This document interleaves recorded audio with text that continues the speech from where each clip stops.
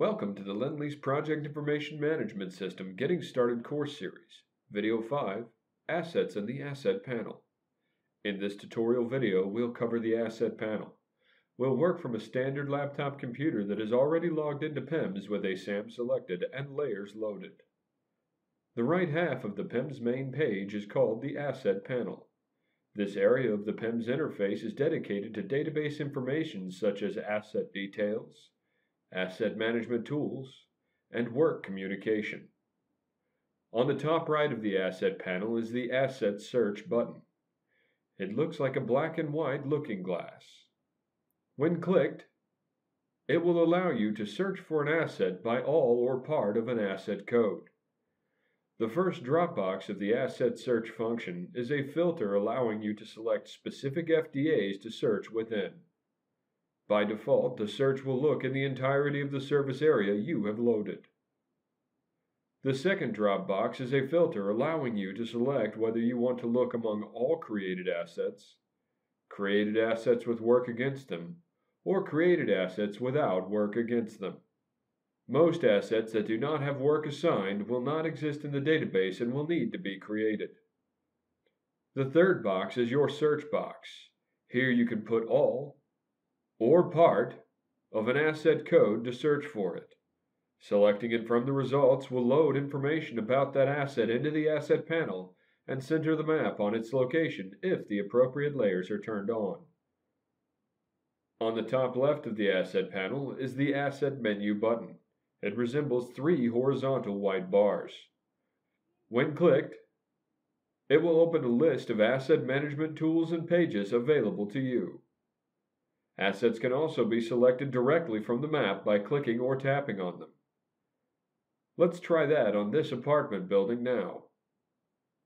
By selecting this multi-dwelling unit, we've asked the database for an image of all the details, work progress, and statuses that pertain to that MDU at the moment we selected it. There's a lot of information on the page that has loaded, so let's take a look at what it all means now. At the top of the asset screen is a block of green text that tells us the land access status of this apartment building.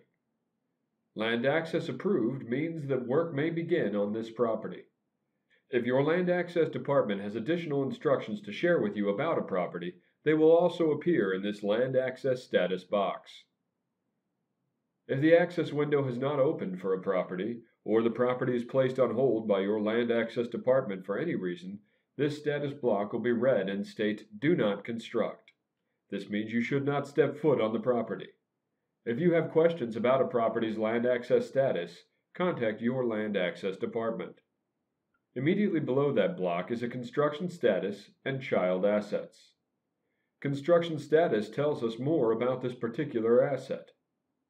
It can be set to in progress, constructed, completed, or non-executable with additional information.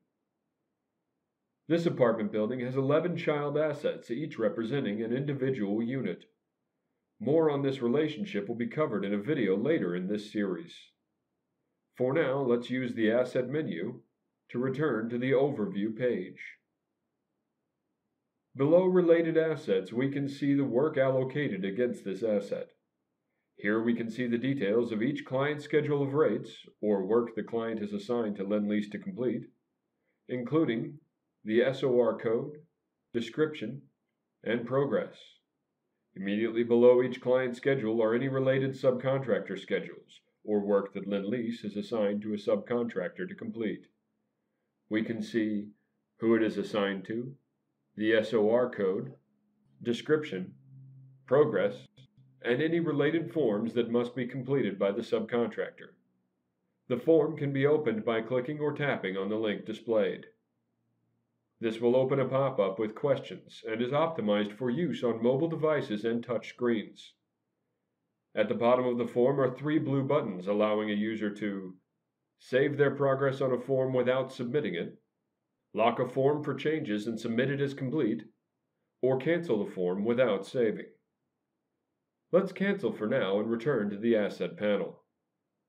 Beneath the SOR list are two more blue buttons.